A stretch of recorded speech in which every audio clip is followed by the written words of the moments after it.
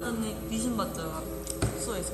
진짜 무서웠어요. 저 그때 어떻게 설명해야 되지? 그러게.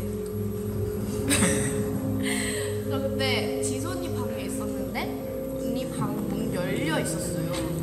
그리고 채영이 방에도 문 열려 있었어요. 근데 지수 언니 방이랑 채영이 방 붙어 있어요. 방이. 근데 언니가 이제 세수하러 화장실 들어가는 거예요. 근데 저는 언니 방에서 그냥 핸드폰 하고 있었는데, 근데 이제 언니가 다 씻고 방에 들어왔는데 누가 갑자기 지나간 거예요. 거실 쪽으로. 그래서 제가 채영이인 줄 알고, 그래서 채영아 어디가? 너야? 이랬어요. 제가. 채영이가 답을 했어요. 왜? 이랬어요. 뭔가 이상한 거예요. 근데 거실 갔구나. 근데 저도 TV 보고 싶어서, 채영이가 만약에 거실 갔었으면 저도 나가려고 했었거든요. 근데 갑자기 채영이가 막 목소리가 뭔가 거실 쪽 아닌 거예요. 그래서 제가 채영아 너 어디야? 이랬는데 채영이가 내 방인데? 이런 거예요. 그래서 아까 누구였지? 그래서 제가 바로 언니한테 얘기를 했어요. 언니 저 봤어요. 이렇게 봤다고. 그래서 언니가 네 방으로 간 거 아니야? 이렇게 장난을 쳤어요. 언니가. 근데 그 다음날 가위 눌렸다. 가위 눌린 거예요. 제가 자고 있는데 그냥 딱 떴는데 가위 눌린 거예요. 못 움직이는데. 근데 제 앞에 어떤 남자가 침대 위에 앉아 있어요. 그때 간 귀신. 그러니까 진짜 무서워.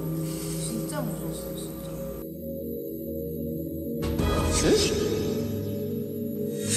무서워. 혼자라서 너무 무서워요. 아유, 혼자예요. 무서워. 무슨 소리야? 진짜 무서워.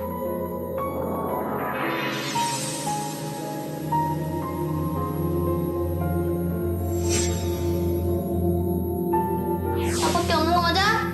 네, 없어요. At our dorm, we all live together. Yeah, so. we all live together, and then I used to share a room with me, right? Not with Oh, you. okay. When This is I on was the alone. reality show? This is a different one. Oh, got it. Okay. So she's got like multiple stories. So I got one. My God, the ghosts are chasing you around? That day I was so tired, and I was just sleeping alone, and then suddenly I just heard someone like bang the wardrobe. Yeah, it's like that. I was like, and I wanted to see it, but I couldn't open my eyes. I couldn't move or anything. So you were I was just like paralyzed, so to speak, right? yeah.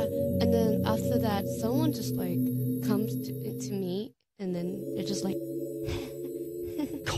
laughing at me. It's so scary. And I was like, But you couldn't move? Oh my God. Like you couldn't scream? yeah, I couldn't do anything. How did you break out of it? I was just like, and then I just woke up, and then I go out and sleep at the living room. Oh. Yeah. Is there a history to the house or to the room or whatever that something happened there? Or is it, why did this, do you have any theories, I guess? I don't know. Maybe someone just followed me.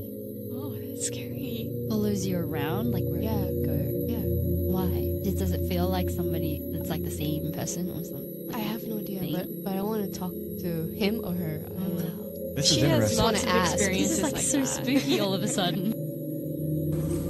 근데 언니도 가위 되게 많이 눌렸는데 달콤이 들어오고 나서 많이 안 눌렸대요.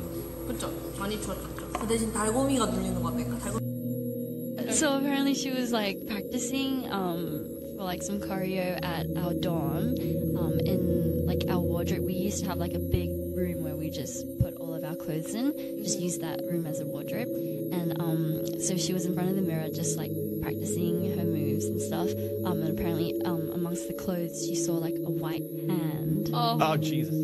And so she was so frightened, she ran out and she shut, like, closed the door and everything, and that kind of, like, passed. And apparently, Lisa came back home from Thailand, and apparently she went and talked to someone that, like, just what do you call Have them here? sense? Has like senses these things. Like a psychic? Yeah, Okay. a psychic. Yeah. Gotcha. And apparently, she told her that what there's a ghost in the wardrobe. In your house, so In be careful. outdoor, yeah. And So Lisa be said careful. this without knowing what happened to Jisoo.